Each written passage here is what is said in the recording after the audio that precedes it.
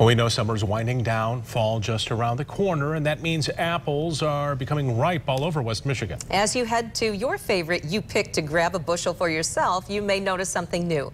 Trees stretched out on tall spindles. And Storm Team 8 meteorologist Ellen Baca joins us now to tell us more about this new approach to apple growing. Ellen? It's very strange. They almost look like they're growing on vines instead of trees, but it's very effective. And according to Cooperative Extension, our West Michigan farmers are some of only a few in the world to grow apples with this new system using spindles instead of just trees in the field. It's one of the first sounds to usher us into fall, the crisp crunch of a Michigan apple.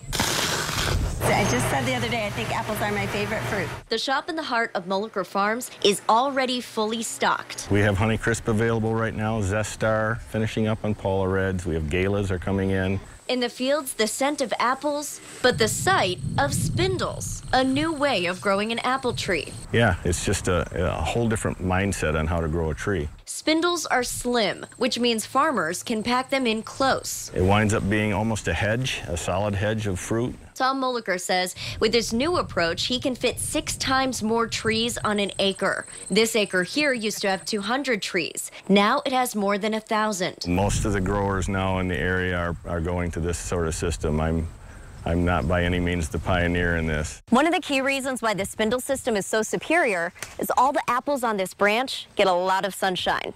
More sunshine means fewer bad apples. So even though a spindle can't produce quite as many apples as a standard tree, the ones it does grow are almost guaranteed to be top quality, unlike standard trees. All this interior right here isn't growing anything, and if it is, it's not going to get sunshine like this fruit out here is. The switch to spindles is expensive, but the big, beautiful apples they grow is the payoff that makes the spindle system farmers' top pick.